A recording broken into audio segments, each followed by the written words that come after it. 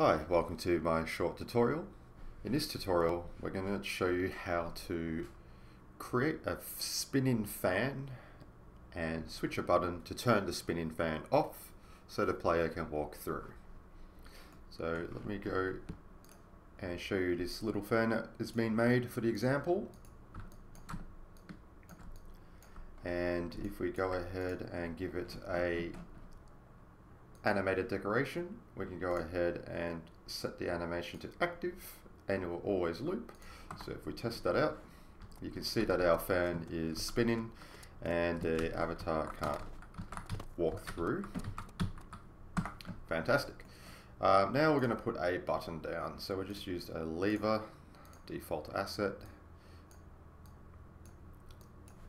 and it has a button behavior that sends the message trigger.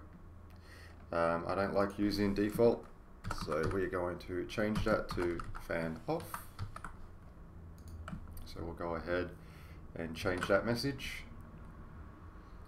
and just make sure the broadcast range is within your fan area, otherwise it won't send the message to it. But you can see it's very big. You can even click it down smaller if you want to. Awesome. Alright, now we're going to go over to the fan and we're going to put a toggle behavior on. Now we want to switch the behavior off and we want to get rid of the default message here, trigger. So we'll go ahead and put in the message fan, what is it, fan.off.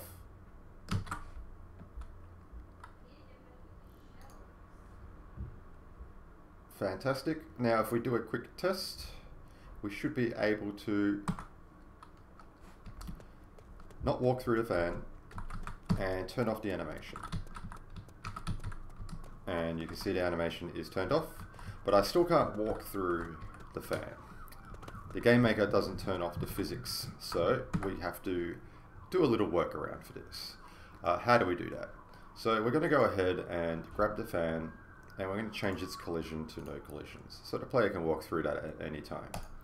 But we're going to have a wall, so we're going to put up a wall and line it up against the wall by holding shift, but we want to move this across so it's just on the edge of this fan, so when the animation stops, there's the gap that the player can walk through in here.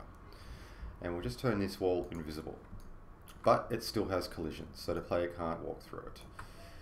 Now if we press Ctrl D, we can duplicate it, hold shift to snap it to the wall and just move it over slightly. Now we've got two walls. When we push the button, we want to get rid of this wall here, not this one here, because we don't want the player to walk through the fan, we want them to walk through the gap. So a quick and easy way to do this is to apply a plant behavior and you just apply the message fan off. So we'll go ahead and test that now. Alright, player can't walk through.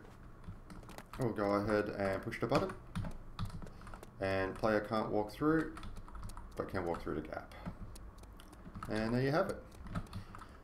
If you have any questions, just send me a message in Discord. Have a great day.